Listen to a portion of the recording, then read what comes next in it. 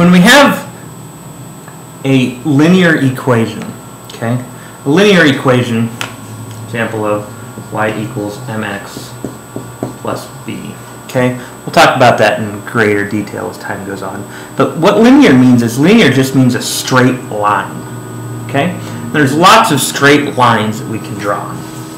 Okay. For example, so we've got a straight line that looks like this. Well, sort of straight. Let's pretend it's straight. Okay, this is supposed to be straight. Not using my straight edge. Okay, when we have a straight line relationship,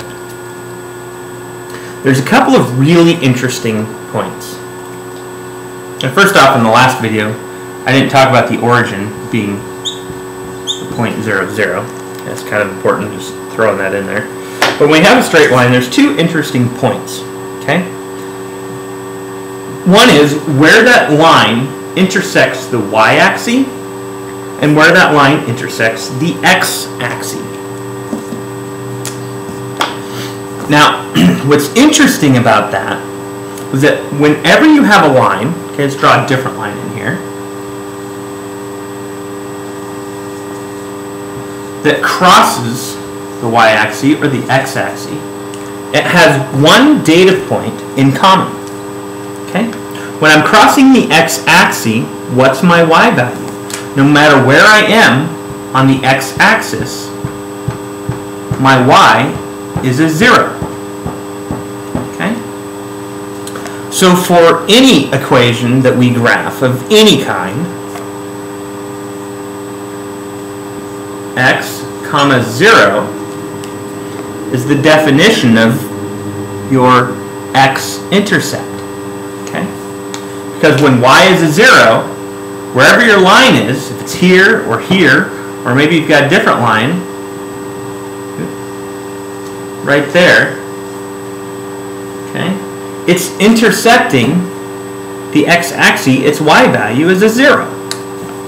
Okay? So in this particular one here, if I were to say what's the x-intercept of this line, well, you write the x values, that's 1, 2, 3, so it would be 3, comma, 0. This one, or excuse me, negative 3, comma, 0. Haha, almost got me.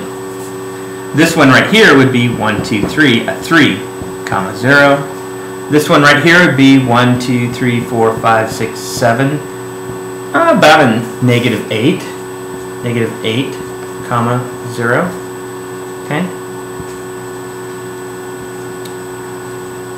So the similar thing occurs when we're talking about where we intercept the y-axis. Where we intercept the y-axis, no matter where we do it, say we've got this line right here, okay? Wherever it occurs, our x value is a 0.